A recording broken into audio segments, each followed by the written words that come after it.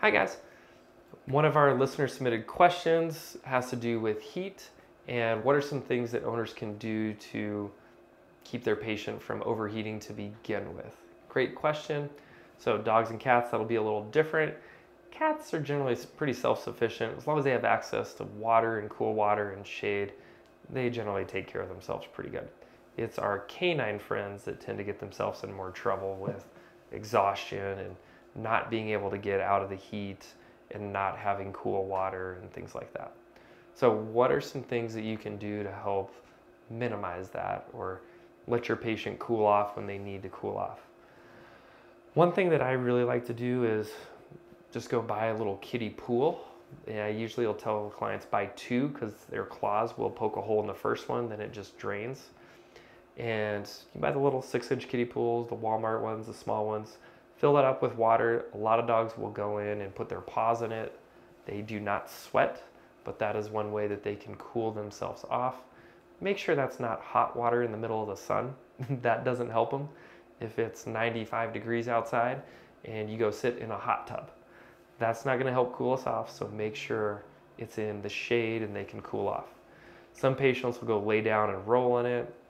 That's nice and easy because they can do it at their leisure. Just clean it out. Change the water. If you don't, you'll get algae and the normal things. So that's one good start. Another one is simple. Keep plenty of fresh water. Keep it in the shade. One of the other things that my mom's done for a really long time, if you have the right breed for it, is just take the water hose, give them a treat while you cool them off. And a lot of patients will figure out, hey, I feel better, and they will look forward to the water. If you have a patient who has water phobias, that might not work so well for you. But you can do fans. Those are easy ones. And one of the other things you can do is if you have a long-coated breed, so like our Huskies, our Shepherds, even a Burmese Mountain Dog or something like that, simply just getting them shaved down once a year can really make a difference for those thick-coated breeds that are designed to live in the northern states or higher up. The reality is we live in the desert, it's hot. Those breeds with thick coats, like retrievers, will get a lot more hot spots and things as well.